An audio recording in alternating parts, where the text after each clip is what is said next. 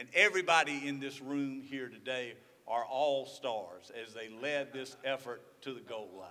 So this is, again, the Uniformity and Integrity in Elections bill. It started out really, I will say, in the House, but with the hard work of the Senate and the governor, who I'm going to mention in a minute. It started off back in 2020 when we went through the lawsuits involving our elections for 2020.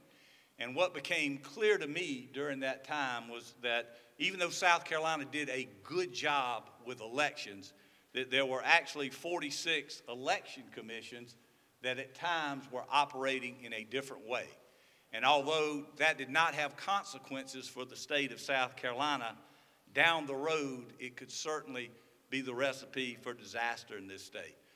We would go to hearings and have different counties say that, yes, we do signature verification, or no, we don't do signature verification, or yes, we do a right to cure, or no, we don't do a right to cure. So one of the main thrusts of this bill is to make sure that every county election commission was doing things in the exact same way. A vote in Darlington County should count just the same as a vote in York County, just the same as a vote in Charleston County, just the same as a vote in Richland County. So that was kind of part one of the bill, the uniformity part. That was House Bill 3444.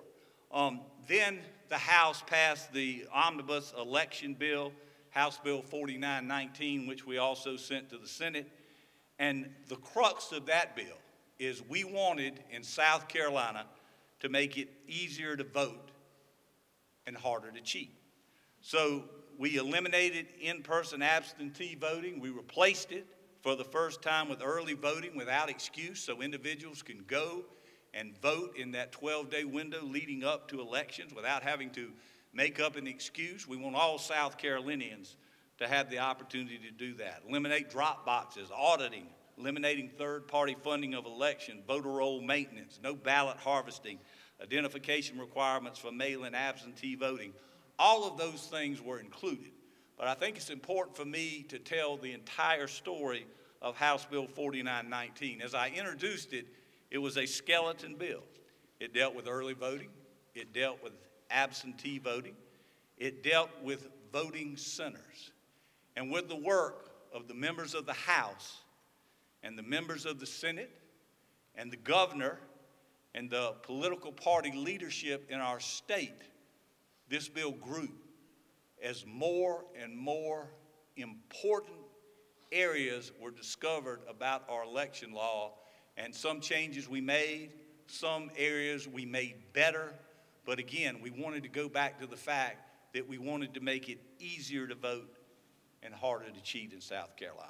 Again, these significant changes will protect the integrity of our elections here in South Carolina. This bill, I believe, will put us in the top 3 states with regard to voting integrity. So I want to thank the members of the House, our Speaker, Merle Smith, our Ways and Means Chairman, Chairman Simrall, all of the House members today. I want to thank the senators also, Senator Campson, Senator Kimbrell. Those individuals were absolutely outstanding and helped us craft this compromise. I'm going to talk about the governor's role in a minute. But you would hear, as we would go back and forth between the House and the Senate, the bill's dead. We're not going to get a bill. I can tell you that knowing these individuals in the Senate and knowing how hard our governor pulled on this issue, that there was no chance we weren't going to get a bill to reform elections in South Carolina and do it in the right way. Do it in the way that people want to come to South Carolina, to keep the all-star game here. Because we, again, had an all-star cast. Most of them are behind me. Some of them are out front who had a hand in this bill. So I'm very proud of this day, very proud to have sponsored these 2 bills. And without further ado, I will introduce you to my very, very good friend who is one of the most knowledgeable people in elections in South Carolina, Senator Chip Campson. Senator Campson.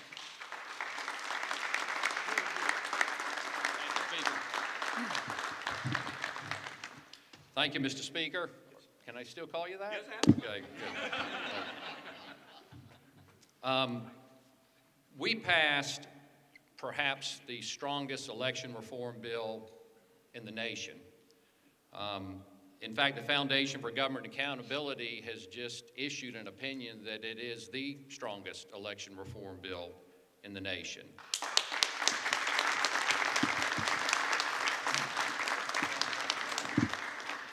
And the Speaker is right, this bill was never in jeopardy of not passing. What was going on is the normal give and take of the legislative process. As you all know, in their wisdom, the framers diffused political power and did not concentrate it.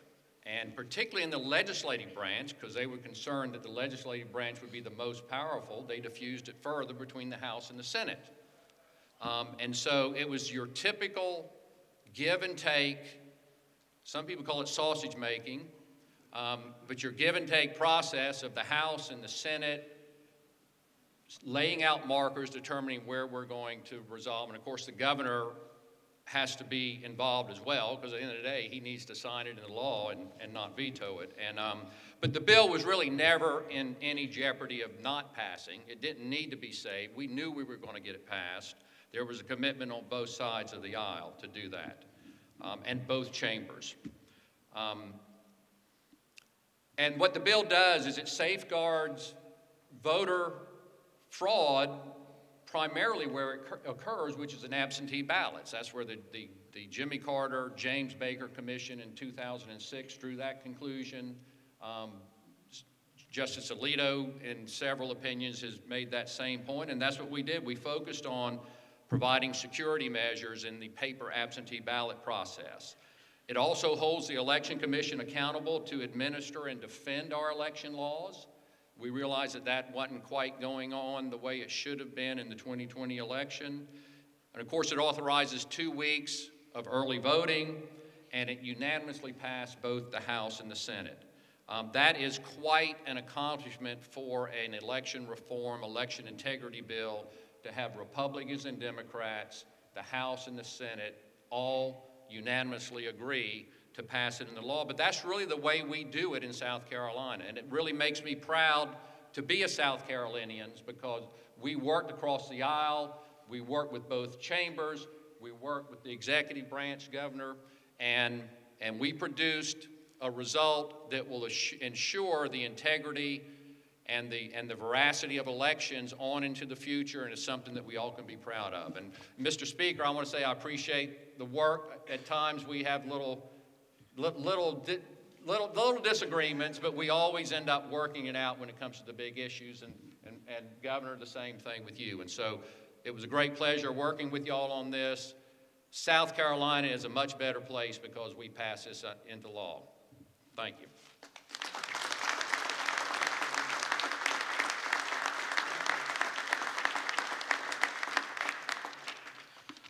Thank you, Senator Camps, and also thank all of y'all for being here today. My name is Representative Brandon Newton from Lancaster County, and I had the honor of helping shepherd this bill through the House. First off, I want to thank the people along the way. So this was a 2-year journey in the House. We began working on this last year and had hours of testimony on this bill. I want to first thank Speaker Lucas, Chairman Jordan of the subcommittee, and Chairman Murphy of the Judiciary Committee for giving us the time to work this through. It matters when you can do the work on the front end before you just put a bill on the floor and run with it, and I think we did a great job of doing that. Also, I want to thank the Senate and the Governor for their work during this. This is truly a model of how you can do important legislation in a timely and also effective way. This bill does a couple things I want to brag on. First, it modernizes our system. South Carolina was one of less than 10 states that allowed no excuse in-person early voting. We are now no longer on that list, and it's important. I don't think anybody has a disagreement. If you want to show up and vote and show that photo ID in person, you should be allowed to vote early. I don't think anyone disagrees with that. We now do it. We also now will allow our voter offices to have more time to count the absentee ballots. Instead of forcing them to do that entire process starting at 9 a.m. on Election Day, they have a whole other day to do the outer envelope process, and then starting at 7 a.m. on Election Day, they can do the inner ballot process. Why is that important? That means that we're not going to be counting ballots in South Carolina for days upon days after Election Day. This will allow the vast majority of our ballots to be counted before the polls close at 7 o'clock. We don't want to be like states around the country that took 6 or 7 days to count their ballots.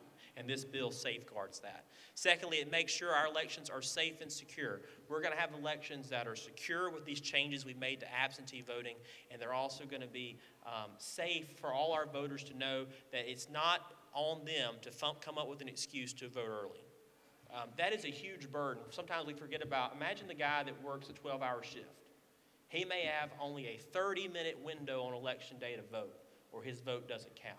We're now going to give that person 2 weeks, including Saturdays, to vote early. That is a huge step forward for working people in South Carolina to make sure their vote is cast and cast in a safe way. I also want to thank a lot of the people who helped during this process, the citizens groups that came and testified, and also I want to thank the State Election Commission and Howie Knapp. Howie's a wonderful director and is doing a great job and was able to give us a lot of great guidance during this process. SCARE, the County Election Official Organization, they have the worst acronym in state government, but they truly did a great job helping us during this. A lot of these points are things they've been fighting for years, and that's why it was important for us to take our time on this, to make sure this is a bill that's not only one we want, but one that can be implemented by our county election officials.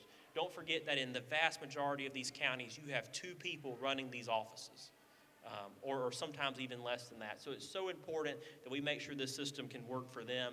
They were integral to this process, and I want to thank them as well.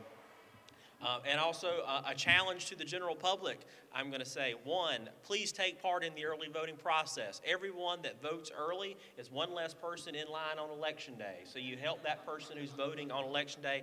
I don't know about my friends behind me, but I plan on being there when the polls open on May 31st.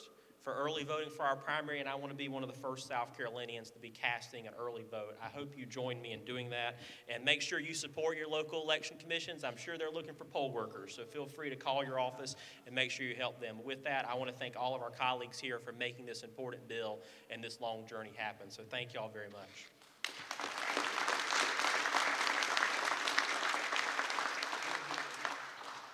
Well, good afternoon. Good to be with you. Let's clarify what Representative Newton means is vote early, just don't vote often. So I'm Senator Josh Coomer from Spartanburg, and it's good to be with you here today on a day that a lot of folks thought maybe wouldn't happen, but we're certainly glad that it did, because nothing's more important than the integrity of our elections. I've heard it said that participating in an American election is a lot like participating in a group project in college. When you turn in the project, you wait for the results, you know you did your part right, you're just hoping everybody else didn't screw it up. And what we did here in this bill is ensure that it's harder to screw up elections in South Carolina. You know, I've heard many times that regulations and laws are written in blood and bad things that happen, right? A lot of times you have to react to what happened in prior moments. And we did have secure elections in South Carolina in 2020. There's no question about that. We did. We had secure elections, but it's not because some folks didn't try to do some bad things. And of course, we had folks in the House and the Senate, the governor's office, having to file lawsuits, go to court, and ensure that we didn't have ballot harvesting or drop boxes. That we had to make sure that those elections were safe. What this bill essentially does is take the hard-learned lessons of 2020 and codify them into statute, into law. That the next election is safe and secure, and it's harder for us to have these crazy kind of things that were starting to happen 2 years ago happen again. It ensures that this is, as you've already heard today, the safest place in the country to vote legally and even vote early, but the hardest place in the country to cheat, lie, and steal, so that people have confidence when they go and cast that ballot that it's being counted 1 vote for 1 person. I want to applaud Speaker Lucas and House leadership for working tirelessly to the end, and Senator Campson and my colleagues in the Senate for continuing to fight to get this done. You know, we ultimately had a compromise that preserved the notion of advice and consent to the Senate while also sharing power with the House and ensuring that we have checks and balances between the legislature and the governor, in a spirit that our founders would appreciate and is really laid out in the Federalist Papers that they penned. And it's amazing, as we've already heard today, that when you can have the House, when you can have the Democrats and the Republicans and the House and the Senate all agree on something, to quote Governor Masters' predecessor, it's a great day in South Carolina. So great to be with you. Thanks for all everyone here did to make this day a reality. And thank you, Governor.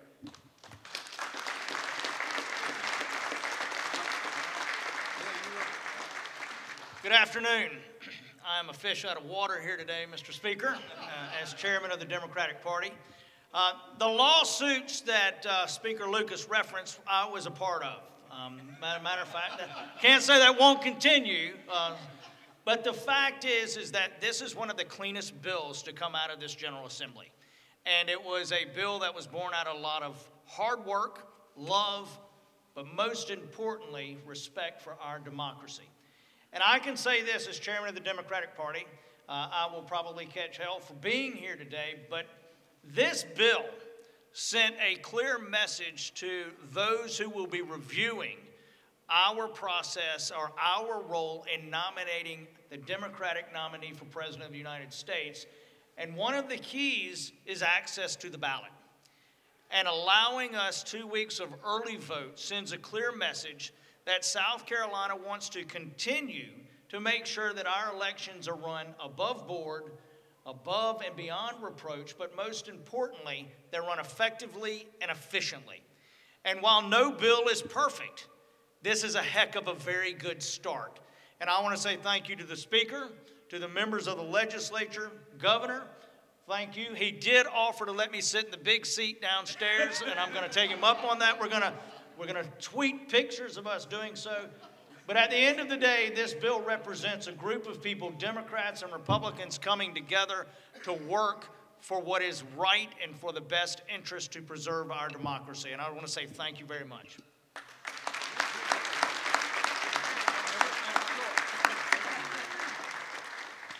Well, good afternoon. Thank y'all so much for being here. Thank all these folks behind us in the legislature who did so much to make this happen. I'm Drew McKissick, State Chairman of the South Carolina Republican Party. A lot's been said about the details that are in the bill, but, the course of how we got here. We saw the things that we saw in 2020. And, we were thankful that we lived in South Carolina and that we don't live in a lot of those other states where either they can't count or they can't follow the law or they can't read, seemingly, or whatever it may be. We got it right here in South Carolina, unlike a lot of other places. But it doesn't mean, obviously, that the laws that we have were perfect. There's always room for improvement. And I was able, as a member of the RNC's Election Integrity Commission, looking at the various states around the country in 2020, their laws and their processes and what went right and what went wrong and what can be improved and so forth. And we put together an agenda. And here in South Carolina, our State Republican Party Executive Committee passed a unanimous resolution with the things that we would like to see go into election law improvements here in South Carolina. And I'm happy to say, as a result, that I think of about 20 things, I believe it was, that we had on our wish list, Mr. Speaker. 18 of them are in this bill right now. And as someone has alluded to just a minute ago, and it's now been rated, I believe, by 2 different organizations already, 2 different third-party groups nationally, looking at what's in this bill. It is the largest, most comprehensive piece of election integrity legislation in the country passed by any state on the books, giving us the most secure elections in the entire country. So with that, though, I want to say thank you again to the folks in the legislature who worked with us to help get these things into this bill, but also all the folks within the party and the activists around the state. Those of you who did so much, not only looking at things in your own county and giving feedback to the committee in the committee hearings, calling and talking with legislators and letting them know our concerns. Sincerely appreciate it. Y'all made all this possible, and give yourselves a round of applause for getting this legislation passed. Thank you.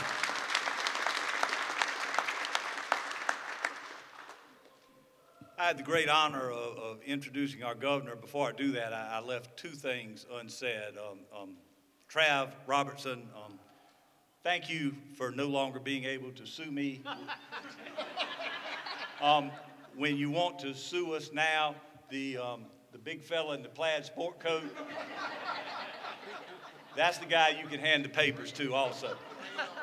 The other thing I neglected to say is, again, this bill grew and grew, and it grew because what happened in the House and the Senate and the tremendous amount of testimony that was taken. And I didn't give due recognition to Chairman Murphy, who's over our Judiciary Committee, and Jay Jordan, who listened to hours and hours and hours of testimony, and the bill got better because people in the public who cared about elections, who understood that if you undermine confidence in government, you will undermine confidence in our state, who understood that their voices need to be heard. And yes, it was a lot of testimony, but Chairman Murphy and Chairman Jordan did an outstanding job taking that.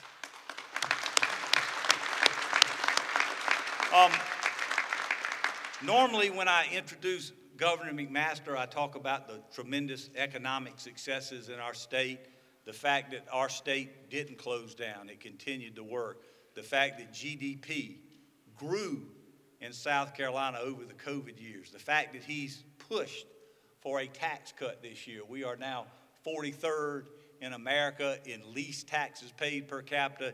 He wanted that to be more. So he got with the Senate, he got with the House earlier, and he has been outstanding on economic issues. Mr. Simla and I have been here a long time and worked under a number of governors. And I can tell you that I have worked under no better governor than Henry McMaster, a man, an individual who will bring people together to work out the difficult problems, which is what he did in this case. And I agree with my friend Senator Campson, we were going to get a bill. There was no doubt about that. But Henry McMaster, not only asking that this be included in the bill, and I think this may be a good idea, you know, that's a role that he gladly takes up, but pulling the House and bringing the House and the Senate together and continuing to meet to work out the small differences that we had in this bill, I can tell you that our governor made all the difference in the world to us having election integrity in our state.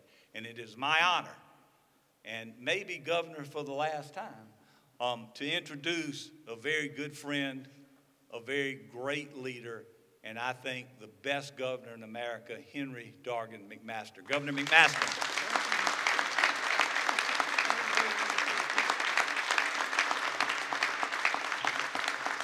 Thank you, Mr. Speaker, and I, too, am happy to be here, and I think I can say without fear of contradiction that there are 5.2 million proud, happy South Carolinians who are glad we're here today to celebrate this landmark legislation. Everything that has been said so far is true.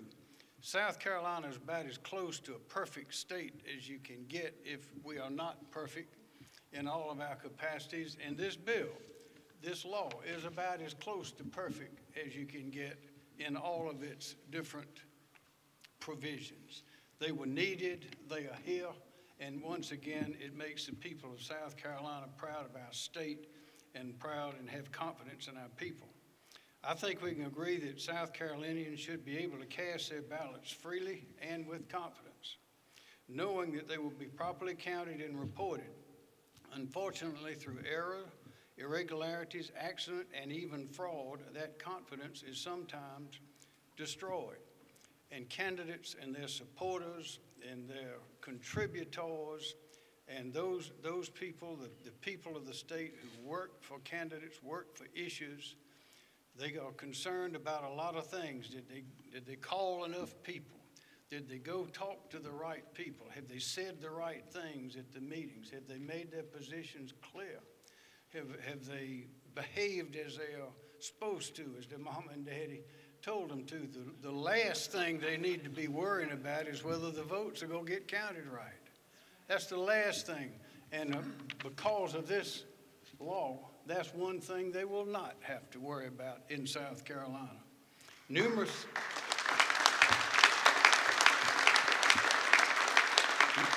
studies show that many Americans are losing faith in elections, especially after the elections of 2020 and all those controversies, as has been mentioned. As we in South Carolina enter another political season, our number one priority must be to protect the integrity of our elections. When I was a U.S. Attorney in the Reagan administration, we convicted more than 30 people, prominent people, office holders, for election fraud in South Carolina. The Heritage Foundation maintains an election fraud database that documents 1,311 cases of voter fraud across the country in 40 years since then, resulting in more than 1,100 convictions. Now, we know more fraud than that took place. We suspect more took place, but those are actual numbers based on convictions. During the 2020 elections, court and election officials in many states implemented a variety of measures in response to the COVID-19 concerns. The public scrutiny that followed revealed the need for improvement in election processes, including our own. As has been mentioned, we defended our elections and were successful in court, but now is the time to finish the job. So today, I will sign into ceremonially the bipartisan election integrity bill, which, as has been mentioned, makes it easier to vote and harder to cheat in South Carolina. Jay Lucas, our Speaker of the House, presented us with two excellent bills, both of which have been incorporated into the bill I'm signing today. The Speaker's bills were based on the simple and often violated premise that election officials in each county should apply the election rules in precisely the same uniform way in every county. Each voter in each county must be treated exactly like every other voter in every other county, and the voting process must be completely secure and reliable. In addition, the bill prohibits drop boxes, requires post-election audits, which are very valuable, prohibits county election commissions from accepting dark money. We had over $5 million of dark money that was put in our election processes here through the county election commissions. From private corporations like Facebook to help conduct elections, and requires all election commissioners to fall under the authority of the State Election Commission, ensuring that each county conducts elections by the same rules and the same procedures, and it can be fixed if they don't. This was a bipartisan bill that limits the excuses for mail-in absentee ballots, establishes a standard 2-week early voting period in multiple areas in each county, requires the last 4 digits of a voter's social security number on the mail-in absentee ballot, requires an address associated with mail-in absentee ballot witness signature, and stops ballot harvesting, as we have seen around the country, by prohibiting someone from witnessing more than 10 ballots or requesting more than 5 ballots. Also, my executive budget proposed and the House Senate budgets have funded the creation of a new election integrity and compliance audit program at the State Election Commission. Teams of auditors working for the state will conduct regular and routine examinations to confirm the integrity of elections conducted on the state and local level. So this much needed oversight will enhance accountability at the State Election Commission and safeguard the voting process against the threat of fraud, which, if left unchecked, could do permanent damage to our Republican form of government.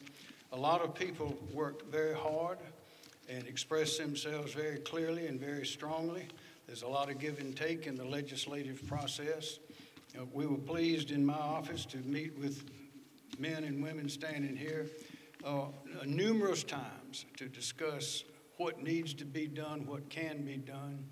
And I believe that this bill, which we have produced, which is now the law in South Carolina, as has been mentioned, is the best in the nation, and I think that is only suitable. I want to mention Josh Kimbrell worked hard on forming the compromise in some areas. Also, the Speaker, Senator Campson, the new Speaker. This was quite an interesting and very productive exercise. And I believe it was your government at work at its best. And as it says, this is the best election law in the United States, and that is only fitting because this is the best state in the United States with the best people in the United States. And thank you. And now we will go to the table and do our signing ceremonial, of course.